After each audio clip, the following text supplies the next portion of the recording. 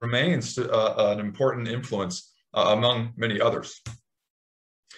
Well, so what's the point of all this? Well, it's simply to say that throughout history, theology has grown, it's been nurtured in the soil of philosophy, and in particular for the West, Greek philosophy.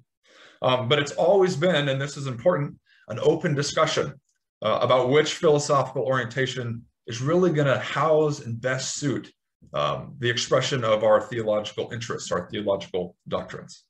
Okay, so this is important to keep in mind as we move to think a little bit about what process theologians and philosophers are up to.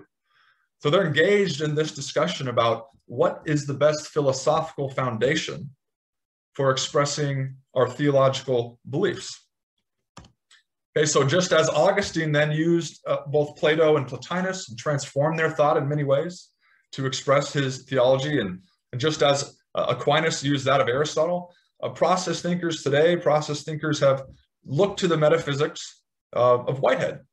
And they've done so for various reasons, but in particular, they've done so, as many of you have communicated already, to situate Christian faith, and certainly not just Christian faith, other traditions as well, but to situate these traditions in a metaphysics, in a way of viewing nature and life that is more conducive to the deepest intuitions of these traditions. Okay, so in this way, it's a metaphysics. It's a way of viewing the nature of things. And we're gonna get to that momentarily. Let me just say a word about some of these lovely images here. In the middle, of course, we have Whitehead. Above Whitehead is Charles Hartshorne, who was an assistant and perhaps the most formative influence in terms of the development of process theology. Many of you mentioned John Cobb, who was a student of Hartshorne in Chicago and still lives there in Claremont. I believe he's 96 now, which is amazing. It makes us all feel old. I got to see him some weeks ago, which was great.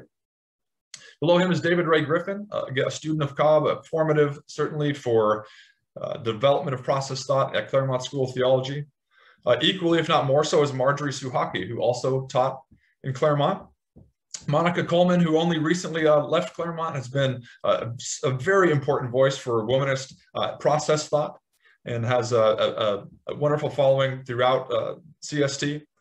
And then Catherine Keller was also mentioned by a few of you, who at Drew has led the way forward in feminist and liberation process style thinking. Now, could we name many others? Certainly. It's just sort of a honeycomb image here. It could expand, it could broaden out in very significant ways. So